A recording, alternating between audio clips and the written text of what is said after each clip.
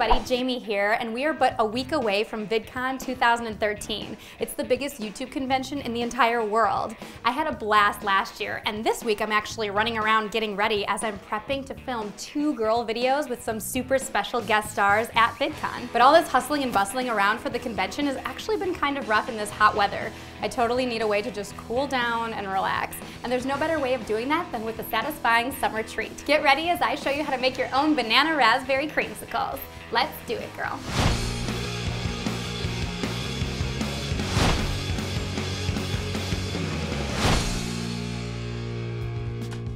I am so excited to present to you Do It Girl's first ever food DIY. Thank you to everybody who made this suggestion in the comments below and on my Facebook, Instagram, and Twitter. Totally got your message. For these creamsicles, you're first going to need a blender or a food processor. If you don't have either of those, no problem. You can actually do it by hand. It's just going to take a little longer and be a bit of a workout.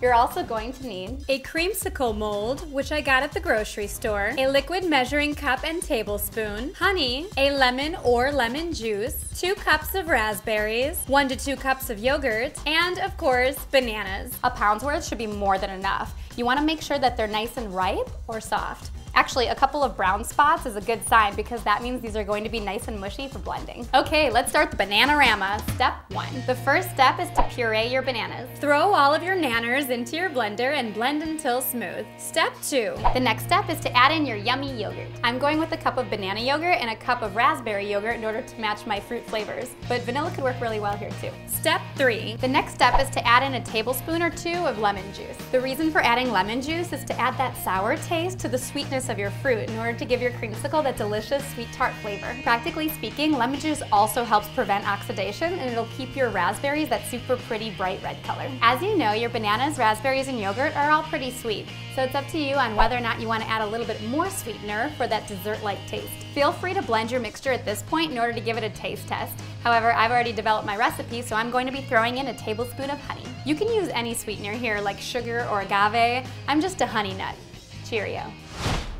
Had to do it. Once your ingredients are in, go ahead and lightly blend them together. Step 5. Remove about 1/3 of your mixture and place it to the side. We'll be using that later. The fun part about this too is that it's not like you're baking, so you can't eat the eggs, you can't eat the, you can eat all of these things because it's yogurt and bananas and stuff, so feel free to snack while you're going. Step 6. Grab the majority of your raspberries and blend them with your remaining mixture. Then throw in the rest and barely blend them so that you have pureed raspberries along with some raspberry chunks. Kind of like pulse it, I guess.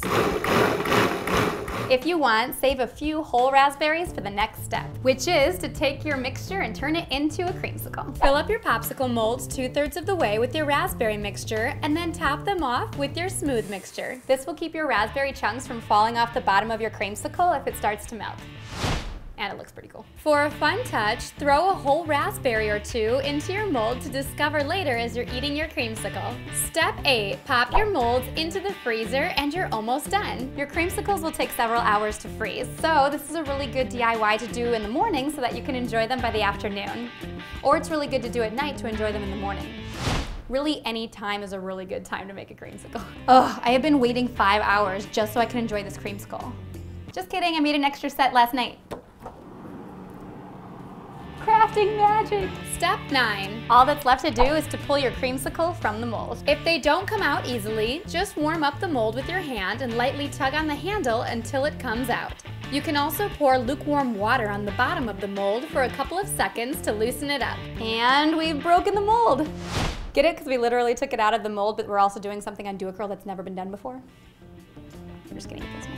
What type of creamsicles did you make? Tweet me at Jamie Petito, Instagram me at HeyJamie, or just tell me all about it in the comments below. We did it, girl. I'm Jamie, and you're on Gurl.com. Delicious. Okay, so back to VidCon. It's going to be this August 2nd and 3rd in Anaheim, California. Gurl.com is going to be there along with all-stars such as Smosh, Smosh Games, Teen.com, and Clever TV, just to name a few. We're all part of this huge network called Alloy Digital, and we're going to have our own Alloy booth at VidCon. I had such a great time last year, and thinking of all the fun I'm going to have this year is making me go bananas. Speaking of which, have you noticed how many banana references that those channels have been making lately? You know, how like we just made banana creamsicles here on Gurl.com? Well, that ain't by banana accident. That's because our code word for VidCon 2013 is banana. All this is to say, if our alloy team catches you at VidCon with anything banana, from carrying a banana to drawing a banana on your cheek to committing 100% with a banana suit, you're going to receive some super cool swag. A t-shirt, a signed hat, even the chance to appear in a video with some really cool alloy peeps, like Ian and Anthony from Smash, or Haley and me from Gurl. That's right, I just called myself a cool peep. That just happened. So come on out and go bananas. I'll see you there. In the meantime, don't forget to subscribe to our channel to catch more amazing DIYs like these banana raspberry creamsicles. They're amazing. Banana raspberry creamsicle. Make sure that there's a blade in your blender, otherwise, you know, whoops. All that's left to do is to pull your creamsicle from the mold. Oh, that was easy. So it's a really good DIY to do in the morning to enjoy by the afternoon. Or to do and You're getting bloopers today. seriously. Bloop, bloop, bloop, bloop, bloop, bloop, bloop, bloop, bloop, bloop, bloop, blooper.